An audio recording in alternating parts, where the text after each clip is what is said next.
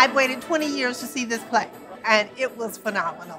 I drove 10.5 hours to get up here, and it is one of the best productions I've ever seen. It was awesome.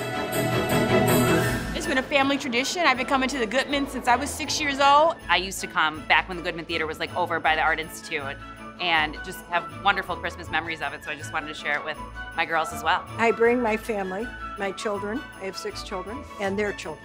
It's our little tradition. We come every Christmas, and it was her first one, so yeah. Yeah. We come every year, and it doesn't really feel like Christmas time until we come and see it.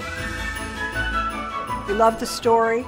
Every time I see it, it seems new. It's all about the message of Christmas and family. There's more to life than work and money, and the people around you are what make life worth it. It's really funny. I always have fun seeing it. It always makes me laugh. Costumes, the setting, the music. I feel like I can't wait for Christmas. Yes. You have to see it at Goodman Theater. Say happy holidays. Happy Halloween.